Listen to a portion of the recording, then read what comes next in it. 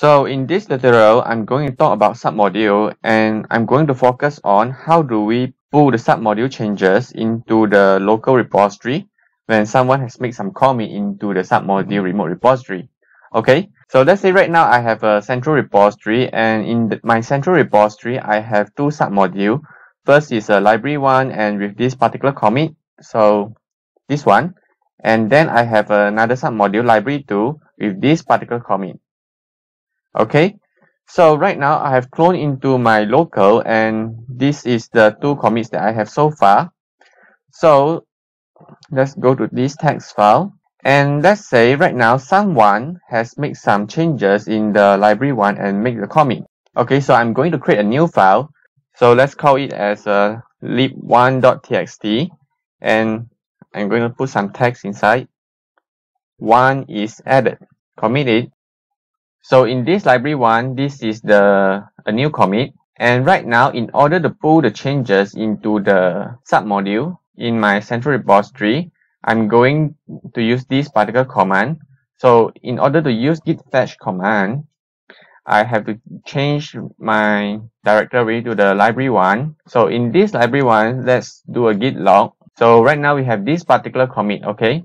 And if we do git fetch, so it says that it's fetching the commit from this particular URL, and the changes is from this point until this point from the master branch, okay? And I'm going to do a git merge origin master. Okay, so right now it's going to fast forward your master branch, and then right now it's pointing towards this particular commit. Okay, so right now let's go back to the central repository. So right now, because there's some changes in your submodule, right? If you do a git diff negative submodule, you see a list of commit that is added into your submodule, okay? So in your submodule library one, you have added this particular commit, okay? And it's showing you the commit message. And if you do a git diff, right? And actually it's not going to show you this commit message, because if you haven't configured git using this command, okay? Only if you configure git using this particular command, when you type git diff, it's going to show you the commit message. So the purpose of this command is that if you type git diff, it's going to show you the commit message, the changes that your submodule has. Okay, instead of typing git diff negative submodule, you just have to type git diff. Okay, this one. So another way of updating your local submodule repository is using this particular command, git submodule update remote. Okay, so this command will let git to go into your submodule and update your local repository, and by default you check out the master branch. Okay, so let's say right now I'm going to make some changes again in the library one txt file. So I'm going to type 2 this time, and I'm going to say added 2.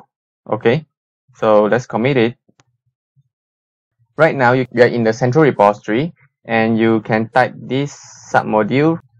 So let's clear this, and then if you go to your library one submodule, and if you do git log, and you see your head right now is pointing towards the latest commit of the origin master, okay, which is added 2. Alright, so just now I mentioned by default, if you use a git submodule update remote command, you check out the remote master branch. Okay, so let's say if you want to check out a particular branch, okay, for your particular submodule, and you can actually use this command to configure to tell git that to check out some other branch. Alright, so let's go back to the library one submodule. In this repository, I'm going to create a new branch, so let's call it as a feature branch. And yeah, okay, so in this feature branch, I'm going to modify the lib1.txt, and let's add something. Feature branch is added changes from feature branch.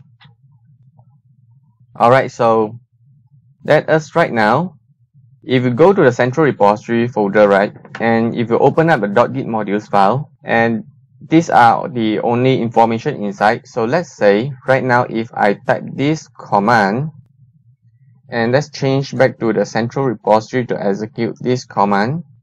So this will tell the central repository to track the feature branch of the library one submodule. So right now let's open the git module again. So you can see that there's a new information is being added into this module file. It says that submodule library 1, I'm going to track this branch, which called feature. Okay, so right now, let's say if I change the directory to library 1, let's do a git log right now. You can see this is the commit, and your head is pointing towards the commit, which is pointed by the origin master.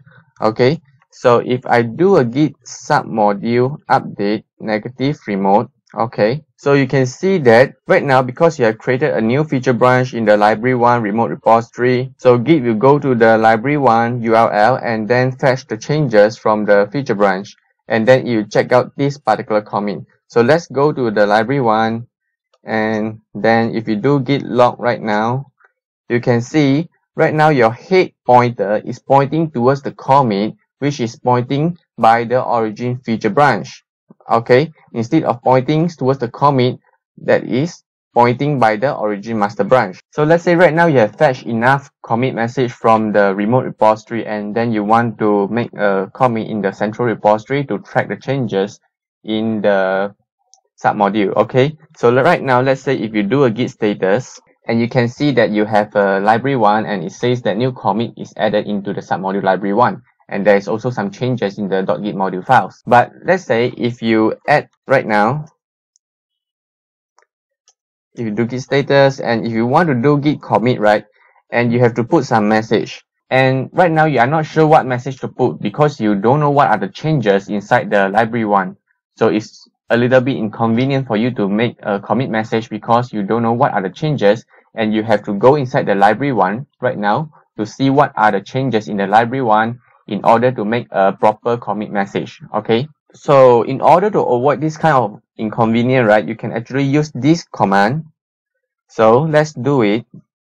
So if you do git status, not only it shows what is inside your staging area, it also shows you the commit that have changed in the library 1 submodule. Okay, so you can see that the changes inside the submodule is from this particular commit, since the last time your central repository is tracking to this particular new commit. So from this point to this point, we have 3 total commit. Okay, and the latest commit is this one, the changes from the feature branch. So let's go to the library 1. So you can see that in your feature branch, right, you have these 3 commit. Okay, so from this point until this point. So you can see that right now, the changes that you want to commit is from this point to this point. Okay, so right now, if you can do a commit message, and you can put a proper commit message, you can say tracking feature branch, and you can put changes from feature branch, something like that. Okay, and if you do git log right now, so this is how we make a commit message by looking into what are the changes of your submodule. Okay, and another thing I want to show you is that you can use this git log -p negative submodule. So it will shows you the information of your submodule for every commit in your central repository.